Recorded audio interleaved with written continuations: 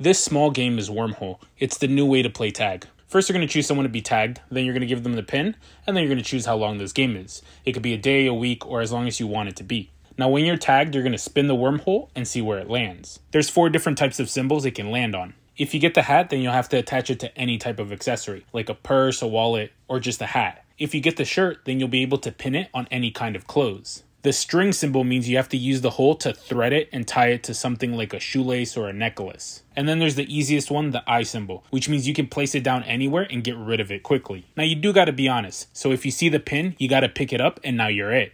Once the time runs out, whoever was the last one to use the pin will be the loser and everybody else wins.